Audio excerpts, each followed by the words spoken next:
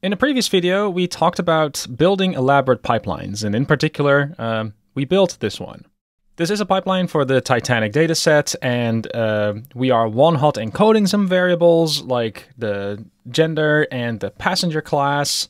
There was also a thing that we did with the age, where we had some imputing that happened, and afterwards we made some features to indicate if you were older than 18 or older than 12.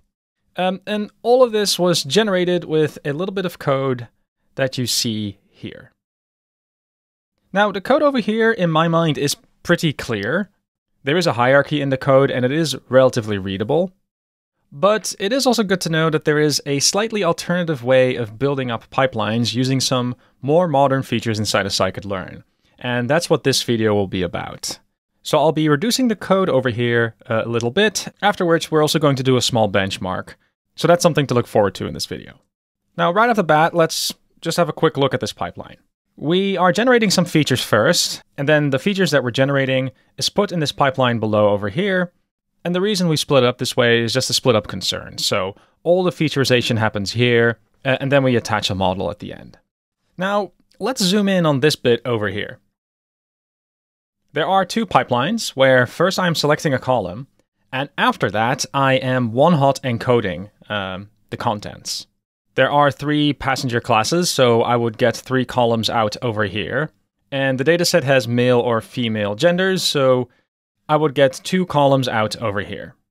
And while you could argue that there's a nice little separation of concerns happening over here, it is good to know that this one-hot encoder can actually accept more than 1 column at a time. So let's just zoom in on that. So I've temporarily made the pipeline a bit smaller. We only have those 2 pipelines with one-hot encoding in them for now. And let's see what comes out when we fit transform this pipeline. The first 3 columns over here belong to this passenger class, and these 2 belong to the one over here.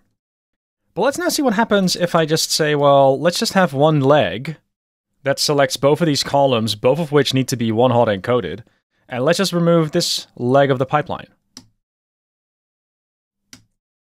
Then the output remains exactly the same. And that's good to know.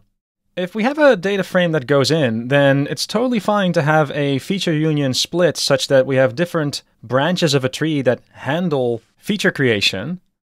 But if at the end over here we are going to one-hot encode on both branches and we're really just selecting a column, then we can make do with one less branch, and that might just make it a little bit easier to reason about our code.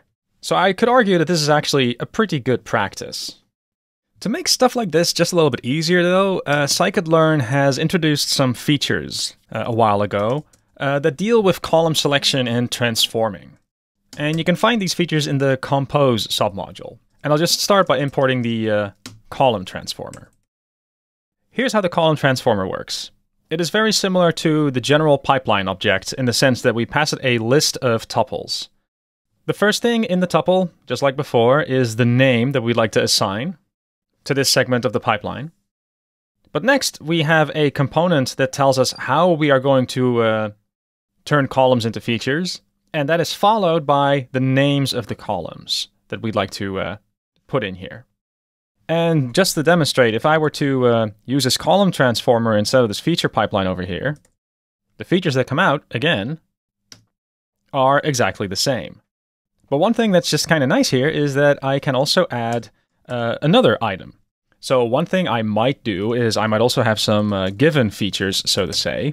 These given features I just want to pass through, as in these are just numeric features that are fine as is. Things like the fare and the age come to mind. We can now see that the fare and the age are added just like they would be in a feature union.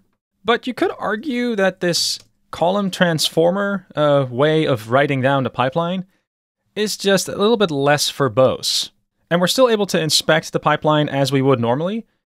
But for a lot of pipelines, it might just be simpler to use this component instead. Now, you might remember from a previous video that we had this age column, and that we were doing something with imputing and then turning it into binary features. Well, we can still do that here, because a pipeline like this one is a scikit-learn estimator, so that is something we can also just pass through here. And as you can see, with this column transformer, we aren't writing a whole lot of lines of code, but we still end up with a pretty elaborate pipeline, just like before.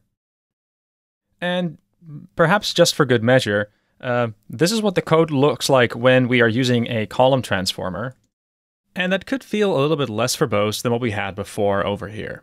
I do want to stress that some of this is just personal preference, and if you are already well versed to write your pipelines this way, there's totally nothing inherently wrong with that.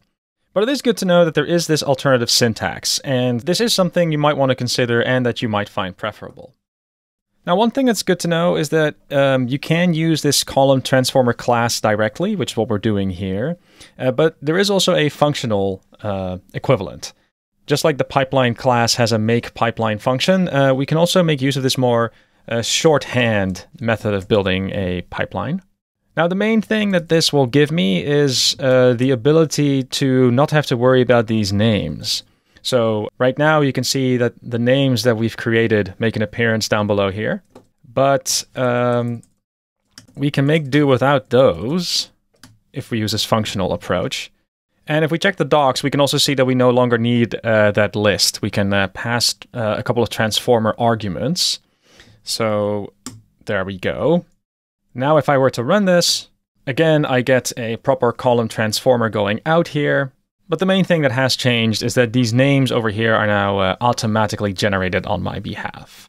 If you want tight control, then you might prefer the more object-oriented approach of declaring such a pipeline. But if you want to be quick-hand about it, this also totally works. Finally, there is also this extra utility that's just kind of good to mention, which is this make column selector function. Definitely have a look at the docs for more elaborate examples, but one thing that's interesting about this column selector is that we're able to pass a regex pattern if we want to select columns, or alternatively, we can use types to select columns. So one thing that we could do is I could do something like, well, let's select all the things that look like numbers. Then this selector is something that can select all of those numbers. And if I were to use that inside of a column transformer, so let's just run pass through, right? So just to understand the correspondence, we still describe what we want to do to the data, and then we describe the columns that we want to select. It's just that right now I have this more elaborate method of selecting the columns.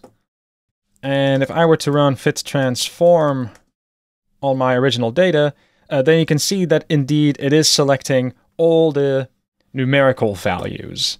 And if I were to say, well, exclude those instead, then it's going to select everything that's not a numeric value. So I hope you understand that this is extremely flexible, and there are certainly use cases for it. Personally, though, I do think that there's also something to be said where it's also good to just be explicit. These columns are the things going in, and only these columns are the things that are going in. Something about being really conscious is also maybe a good thing. But if you're experimenting, especially early on in a project, then this might be very pragmatic. So there's definitely a use case for this. Now, coming back to our column transformer over here, I do hope that you appreciate that using this more composable syntax with column selection is also a viable option. But the most important thing is that we're still very flexible on how we create these pipelines. I haven't even discussed custom components, and already the library just gives us a lot of Lego bricks that click together very nicely. Before wrapping up this video though, I do want to give a small warning, and that is that you can also overdo this. And that's also just a concern. So just for good measure, let's do a quick benchmark. I am constructing a pipeline over here with the transformation pipeline that I have got over here, followed by a histogram boosted classifier model. And I'm just going to cross-validate this, just to get an impression of how this model performs on this task. The dataset's pretty small, which is why I get these results back very quickly, but I get like a 77 mean accuracy score, and for every k-fold cross-validation, I also see a score listed over here. So, okay, we have some numbers. But what I can also do instead is just start with a super simple pipeline from the get-go. where I don't really worry about that age stuff. I just try and see if the model can figure out something clever where I still do one-hot encoding on the gender of the passenger, but I just pass all the other features in directly. Now, some of the thinking here is that the features matter, but the model that follows matters as well. And that passenger class, given that that was an integer value from 1, 2 to 3, I can definitely see how a boosted tree-esque model can just make a cut in there in a way that also makes sense for the task that I have currently. So let's just run this.